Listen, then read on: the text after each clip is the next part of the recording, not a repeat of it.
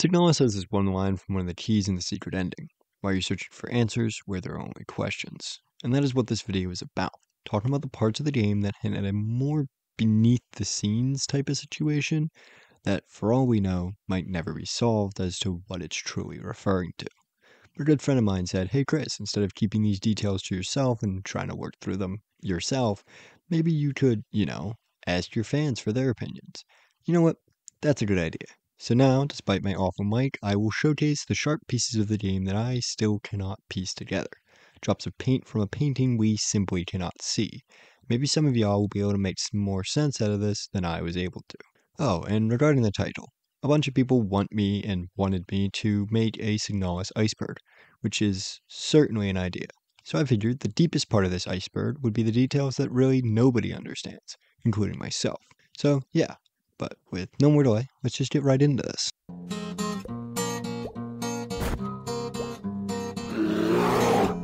To start, let's begin with something that I actually solved while producing this video. On the Signalis wiki, there is listed a hidden debug command called octune.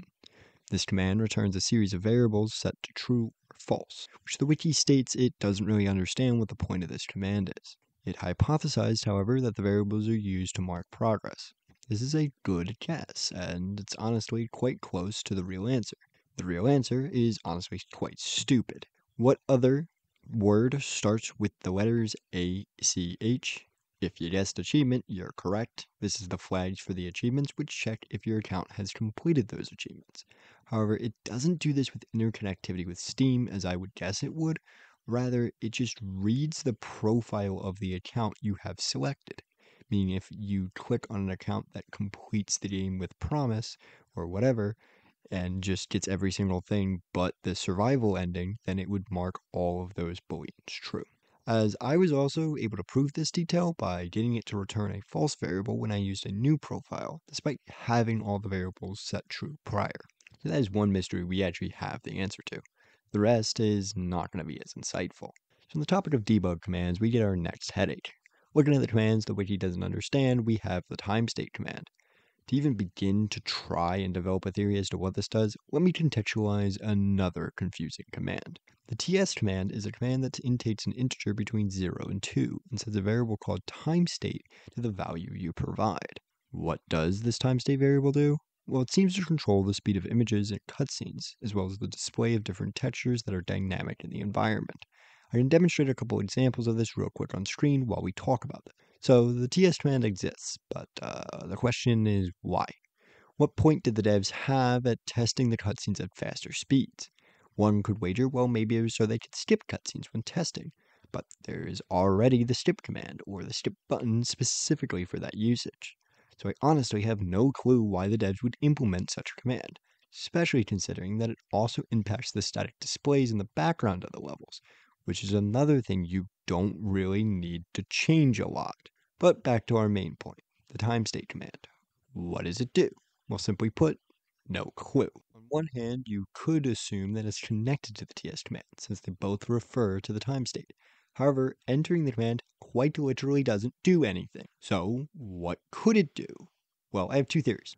One being that it's an outdated version of the TS command the devs forgot to remove but stripped the code from. If this is the case, though, why did the devs care enough to really re-implement the already pointless timestate command into the TS command and update it to a new usage? If it's already something I said earlier, doesn't really have use from what I can tell. The other theory I'll introduce is going to require providing another mystery that relates to all this. So key observers of the game may have noticed a strange change by the devs between the Sparrow and base versions of the game. That being in one of the cycle notes that refers to the duration of time Arion changed the Penrose day cycle. This time went from 6.13 to 12.6. So what was the purpose of this change? Honestly, yet again, I have no clue. And before somebody goes, well, that's to make it so Rotfront days and Vignetta days are synchronized. Rotfront is believed to be Ganymede, and if that's true, it has days that are 7 Earth days long. So 12.6% isn't really going to make up for that. If the change is meant to just be a cute adjustment or played for other parts of the lore, that's one thing for the subject of another video. But one theorist has proposed that maybe this is a hint for the TS variable, and potentially a hidden puzzle.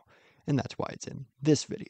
Now wait, before we all go, nah, they're crazy, they might be onto something, considering how there are commands like check and multiplied which are used to bypass puzzles elsewhere.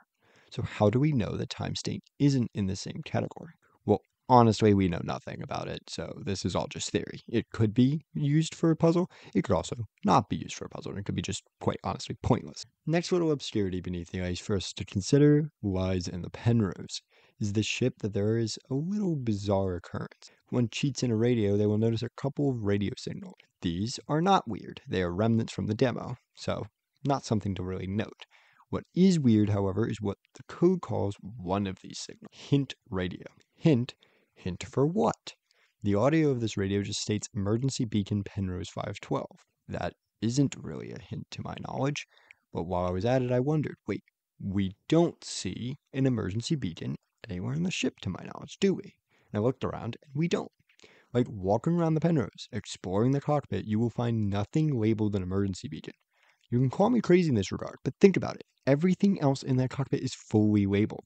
The landing information, the control panel, all of it is organized and labeled if you investigate it. So why would this beacon, if it exists, not also be labeled? And that could be a lore thing, maybe the Penrose doesn't actually have a beacon. And this could also be an easy example of Chris has officially lost it. But I just think it's a bit confusing for me to wrap my head around as to why something would be noted on one of these radios and then just not appear. Next then, we gotta grab your diver outfit because we're gonna go a lot deeper. For beyond the game's code, we can journey to what has been removed and lost. Part of the game's code that were lost in planning and removed before release. Ghosts of lost ideas that will likely never fully be understood unless the devs let us understand them. The next part that we're getting into here can't even be found in the game's code. It's more so what the game's code cannot find. Confused? So am I, because welcome to things that Christopher's Unity Explorer logged as missing that confuses him slightly. For context, Unity Explorer is a mod for Unity games that can do a lot. Amongst those things, it can print logs whenever the game files a error log, i.e., if the game tries to locate a lost asset, it will print that detail. Now then, this part isn't as extensive as the others. Rather, while putting this video together, I got these error logs, and I was like, damn, we should really cover that. So first up we have string ID exe dig site home does not exist. So this line we see the localizer, which is the thing that translates everything for us, trying to locate a value to referring to something called exe dig site home. The exe tells us that this belongs to the mines or to stod 1, which considering its names most likely means it's from the mines. Since it's from the mines, this could mean originally at some point in development, the mines would have included another room or home-like place. Next we have localizer string ID minimap labyrinth does not exist. This one isn't that much of a mystery, it's just most likely a minimap that used to be in nowhere that was likely removed for the full release to increase the difficulty. Following that we have localizer string ID mem gestad home does not exist. This is another place referred to as home, which is a strange occurrence considering the earlier home instance. Perhaps this location appeared in both instances of Gestad. Nah, I was just messing with you. These home places are actually likely referring to an internal idea that the devs likely scrapped, seeing as we also see this error in other places like nowhere. But it was cute for a second to imagine a home screen with Gestad. Come on, it would have been adorable. But I think this home concept is something I just have no idea what it actually was referring to because it's just in most scenes. Now we can conclude with a log I have zero idea what in the hell it even means. And truly putting it on the bottom of the iceberg, we have Euler did not have an astar. To avoid unnecessary fine call, please assign this an editor. Then the exact same with Star Shield didn't have an astar. To avoid unnecessary fine call, please assign this an editor. Yeah, I have no idea what the hell an astar is. So good luck figuring out this one. If anyone has any ideas, let me know. But that's really all I've got. The Depths of Cities code has nothing but remnants that display how much change occurred during this game's development. If anyone learns more about these things, let me know below in the comments.